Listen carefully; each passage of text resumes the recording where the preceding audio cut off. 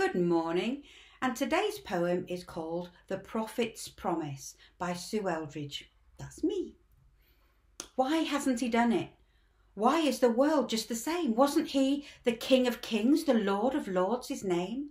He said he came to save us from death, despair and grief, to bring life to the world and all therein, a government of peace. But Lord, I saw you hanging on that cross made from a tree. Is this how you plan to save all man and bring life eternally? Your broken body was buried in a vacant, lowly tomb. Your followers, they mourned your death anonymously in a room. But wait, the grave is empty. Has he risen from the dead? Has Satan lost his power over death, just like the prophet said? Oh Lord, why did I doubt you? Your mighty words of love. You've given more than we deserve, a covenant of blood. With gladness, Lord, my tongue will sing. The trees will clap their hands, for you are the Lord, the King of Kings, evermore throughout the land. You're welcome.